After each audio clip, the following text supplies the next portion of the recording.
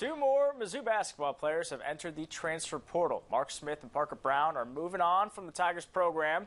Mark Smith averaged just about 10 points a game during his senior season due to the NCAA's eligibility waiver.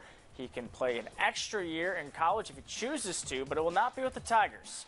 As for Parker Brown, he averaged about 3 points and 2 rebounds a game this past season as a redshirt sophomore. The former walk-on saw only about 10 minutes of playing time per contest.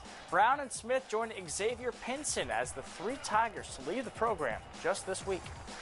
Now to some better news for Mizzou fans. Armand Membao made a birthday commitment to play for the Tigers. The three-star offensive lineman announced his decision on social media.